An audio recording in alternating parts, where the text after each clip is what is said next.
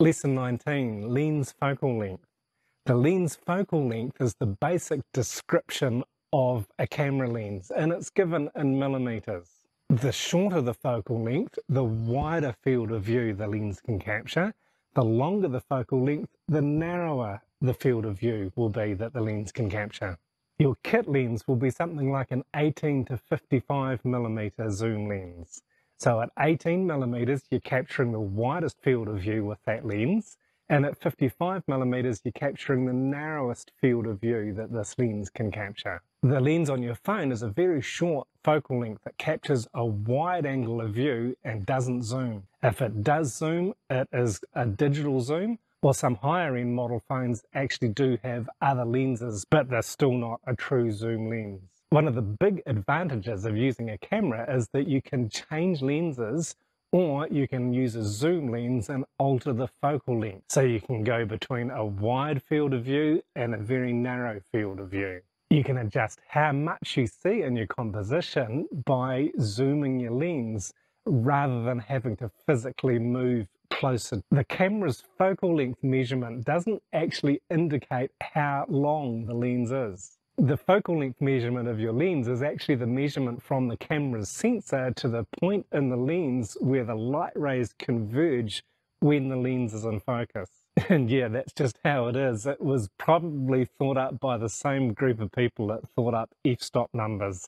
It's really not easy to remember. But what's most important to remember is that the lower the number, the wider the angle, the higher the number, the narrower the field of view of a focal length on a lens. On zoom lenses, you'll see two focal length numbers. These indicate the widest field of view and the narrowest field of view that that lens is capable of. And with a kit lens, you are somewhat limited by how wide and how close up that lens can get. This is why photographers who enjoy bird photography or sports, for example, will buy a longer focal length lens because it allows them to capture a very narrow field of view and brings their subject looking like it's much closer to the camera. The size of the sensor, like the physical size of the sensor inside your camera, also has an influence on the field of view. So, for example, a 50mm lens on a full frame sensor has about a 47-degree field of view. This is similar to what we see naturally with our eyes, not including our peripheral vision. So it's quite a natural standard focal length. To capture the same field of view on a camera with a smaller sensor, say a micro four thirds sensor, like my little mirrorless cameras are, you'll need to use a 25mm lens because the sensor size is about half the size of a full frame sensor. This is known as a 2 times crop factor. With an APS-C sensor, this gives a 1.6 times crop factor. And the lens to use to capture that equivalent field of view of about 47 degrees, you'd need to use a 31mm lens. The field of view and focal length measurements typically used in photography are all based on a full frame 35mm size sensor.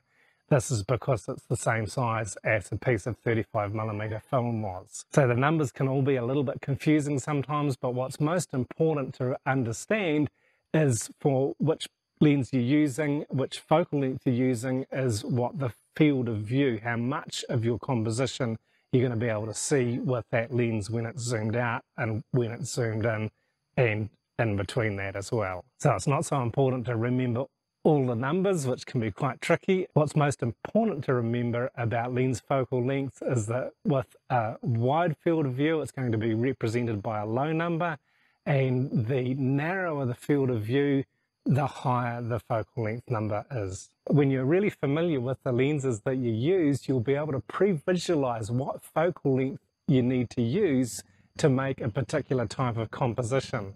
And this is one reason I love using prime lenses, because I know instinctively what sort of angle of view each lens is going to give me when I put it on my camera. Lesson 19, practical exercise, lens focal length. This practical exercise is designed to give you more of a feel for when to use different focal lengths. Set your zoom lens to about 50mm if you have a full frame sensor, Set it to about 25mm if you have a micro four thirds sensor, and if you've got an APS-C sensor, set it to around 30mm. This will give you the field of view of about 47 degrees, which is what we naturally see. Choose a subject to photograph that can fill your whole frame from top to bottom when you're holding your camera in a horizontal position. Start by taking some photos where your subject's right in the centre of the frame, and then take some more where you can pose it towards the left and then to the right, and position it in different parts of the frame, all at your medium focal length.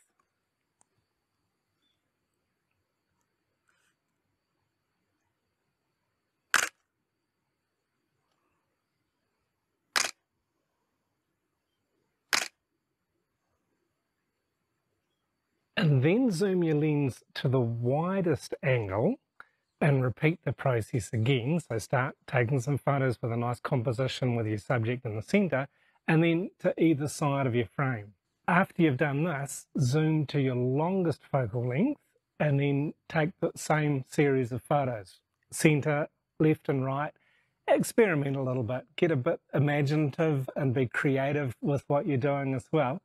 Look at what's happening in the background, look at what's happening behind your subject and how much you can see of the background each time. When you zoom in to use your longest focal length, you may need to back away from your subject a little bit to get it so that the top and the bottom of it is still in the frame. Make some good notes about what you're observing as you're taking these photos, and then review them on your computer and look at the differences between each of the sets of photos. How much can you see in the frame when you used the medium, the standard focal length, in comparison to how much could you see in the frame when you used the widest focal length and then the longest focal length? And think about how different these compositions are when you use different focal lengths. The main points for this lesson are: the lower the focal length number, the wider the field of view. The higher the focal length number, the narrower the field of view. Sensor size affects field of view. Practice this to improve your photography.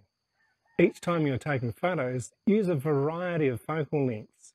This will help you become more familiar with your lenses and build your composition skills.